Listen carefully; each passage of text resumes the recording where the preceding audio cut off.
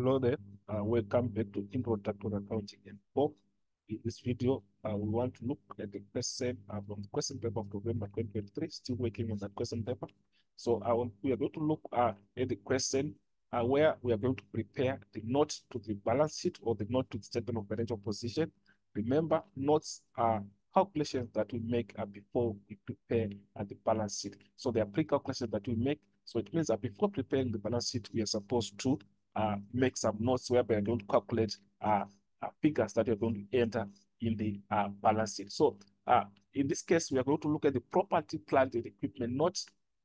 So on the property, plant, and equipment notes, we are going to present our carrying value at the beginning and then carrying value at the end. So I remember when we are calculating our carrying value, the formula that we use to calculate carrying value, we say carrying value is equal to our costs minus our accumulated depreciation. So this is what we have. So, but if you look in the question that we have here, we do not have the accumulated depreciation. We are only given the costs. So it means our accumulated depreciation in this case is going to be zero. So it means the figure that we have for cost is also the figure that we have for cost value. Because if you say minus zero here, you always get the same figure, which is going to apply as our carrying value. So this is what we have. So we just have to take notes. But in the case that we have got depreciation in the question, it means we have to calculate the accumulated depreciation. Remember, accumulated depreciation means a depreciation of the non-current asset from the day it was purchased until today.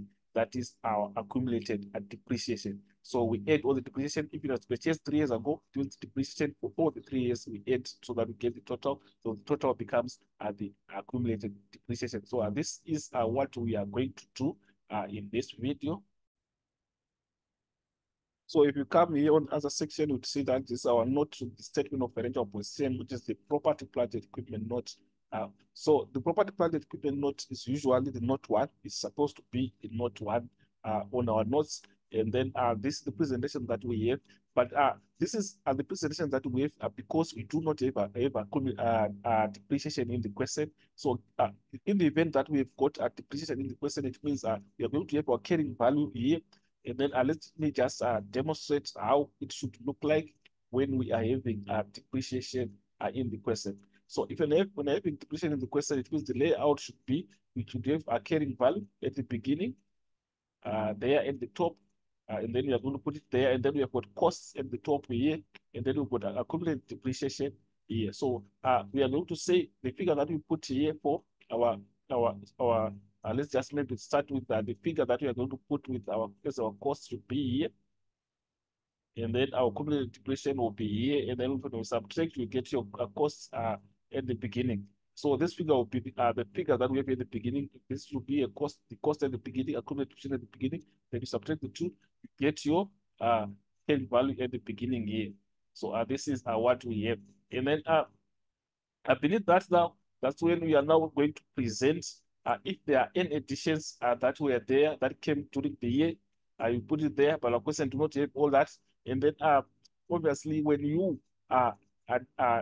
disposed any non-current asset, that is when you sold any non-current asset at carrying value, the carrying value of that non-current that was sold or disposed, we put it here, carrying value at disposal, we put it here. And then we also have a depreciation for that non-current asset to come here. And then at the end of it now, that's when we are going to have our carrying value at the end. Yeah. And beneath that, that's when we make calculations that we arrive at carrying value at the end, whereby we're saying cost at the end, and then accumulated depreciation at the end. And then if you put our figures here, for our costs and accumulated depreciation, we will subtract here, say this one, you get your carrying value at the end. And then obviously here, our additions will be a positive if there is a disposal. Obviously it come here, and obviously disposal is going out, and then the depreciation for here also will come here. So these ones there's no need to put brackets as such, but you can just put the figures because they're not going to affect any calculations. We're just stating what transpired during the year. So basically, this is the layout in terms of the scenario that we gave when we have some movements in terms of additions and disposals during the year. So according to the question, our question we do not have such. So we are just going to put the same figure for costs going to apply as the carrying value as we have explained earlier. So if you come here, we see that we have got three non-current assets or fixed assets in our question where we have related buildings, we have equipment, we have vehicles. So if you come back there, trial balance, we are just going to try to check the figure for landed buildings that we have, which is 441,900. But remember, landed buildings does not depreciate.